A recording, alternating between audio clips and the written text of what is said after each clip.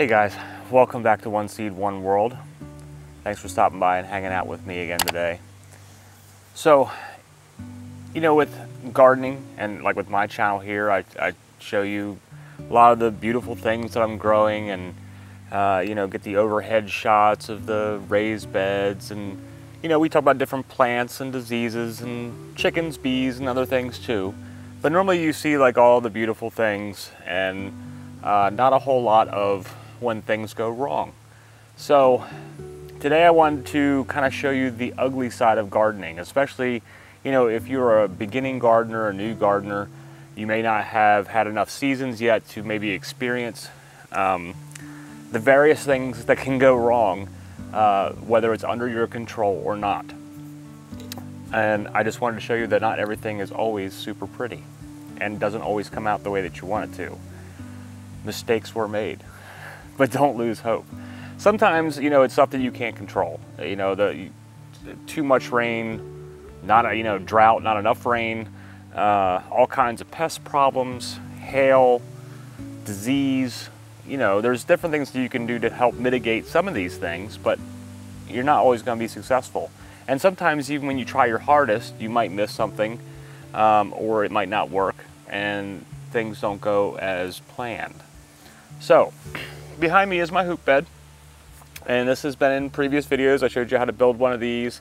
I showed planting my brassicas in here, and just a couple weeks ago I showed you harvesting some really nice heads of cauliflower out of here in my tips for how to grow cauliflower video.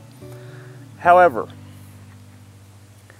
if you're going to cover a bed with your row cover, whether you just do the makeshift ones or build something that's more permanent like this, you have to make sure that it's completely covered, because the bugs will still find a way. Let me show you what I did. So you see here, I've got the nice covered bed, got the row cover all connected on there. Everything looks hunky-dory, all nice and protected plants, right? Well, there was something that I missed, and it was a big something. Check this out.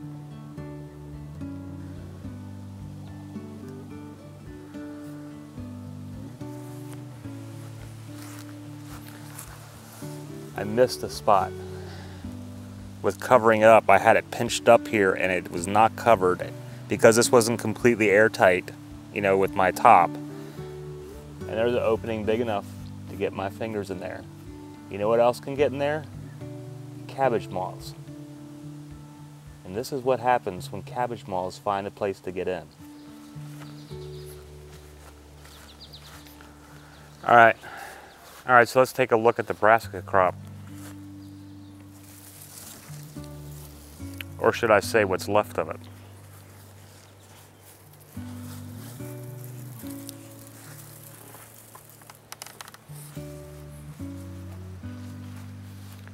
Absolutely nothing.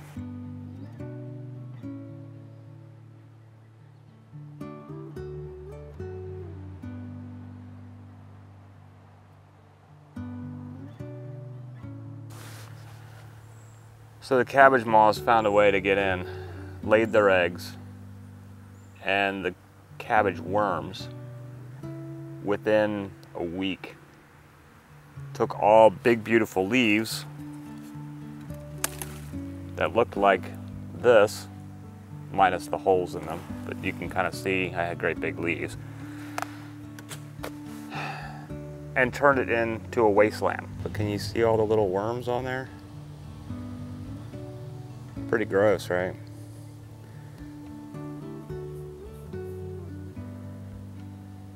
There, maybe they come in clear now. So it wasn't a complete loss, because I did get 4 nice heads of cauliflower out there, but I had several more small ones coming in that I was hoping to get a bigger crop. Now, I can start some more cauliflower or cabbages or other things inside that I can then plant probably about mid-August and fix my hole in my cover and get that going okay. And then hopefully have a good fall crop. So all hope is still not lost, because the brassicas, they're cold tolerant, so they can go later into the fall for harvest than some of your other plants like tomatoes or peppers or that kind of thing that aren't quite as fond of the cool weather. But that's not the only loss this year. Let's show you another one. Remember that big beautiful zucchini plant that was on my garden tour video? If you saw that a week ago, look at it now. Completely dead. This is probably a mix of both the squash borer bug and also your regular squash bug, which can, while they do eat your leaves, they also spread disease like leaf wilt and other fungus type issues. So I think I have a combination of both. Because of how fast this went, it was probably the squash borer bug that took out the most of it. And this is why I was saying it's good to have succession planting. The one, if you can kind of see it in the glary light over there, that's the one that died off first. And we had already got like 20 zucchini off of that over there. But this one was still looking so good that I was hoping that this would last like, you know, be fine for like another month until the new zucchini plants started coming in, because I did some succession planting and I planted a late crop, and that I'm hoping will come up for late summer. But it looks like we're gonna have a gap in zucchini. I've got a couple in there that I can harvest right now that are smaller, but that's fine, they're good and tender. But that will be the end of that zucchini plant. So I didn't want to end on all bad news. I wanted to end with a little bit of beauty here. Not me, the zinnias. My zinnia row has done beautifully again this year. That lines my pathway next to the greenhouse, so I'm very happy about that. They're all coming into bloom, look very nice. And so there's been some successes and failures this year. I would say probably more successes than failures, and hopefully that's what you're running into too, and that you are still getting harvest or blooms or other things that are still making up for maybe things that you've lost along the way. But you know, every season is a learning experience, and you only get so many seasons.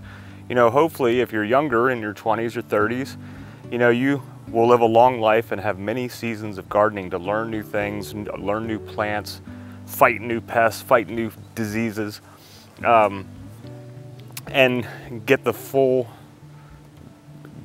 I don't know, the full run, the full gamut of gardening, and get all the joy out of it. And when things fail, you learn either the mistakes that you made or maybe ways that you can fix the problem next year. And so I know it's frustrating when you put a lot of work into starting tiny seeds, especially like if you start them inside early and you've been nurturing these plants and you bring them outside and you can't wait to get the harvest. And then, you know, maybe you get a couple things and they die, or before you get anything, they get killed off, or a rabbit eats them, or a deer eats them, or bugs eat, you know, there's all kinds of things that can happen to your plants. And when you put all that hard work into it, it can be very frustrating and make you say that you never want to garden again. But I encourage you not to do that. I've had some summers where almost everything failed due to bad weather and other things. And then I've had other years that were years of plenty that just gave me so much produce I didn't know what to do with. So just because something fails one year doesn't mean that you're going to have that same issue the following year. And you're going to learn ways to combat it, you're going to get better at it, and it still isn't always going to work, but you're going to get better and you're going to get lots of produce and get the joy out of the gardening. So keep at it, because Mother Nature giveth, and Mother Nature taketh away sometimes. But you just got to work along with it, and it'll all come out in the end, and you learn a lot along the way. So just wanted to share that with you, that it's not always, you know, all just beauty and perfect harvest every year. There's always issues every single year. So keep at it, keep playing in the dirt. But thanks for hanging out with me again today, and I hope to see you again soon. And whatever's going on in your neck of the woods and in your gardens, greenhouses, chicken coops, whatever it is that you're doing, I hope that it's working out fantastic for you. And I guess that's about it. Namaste, everybody.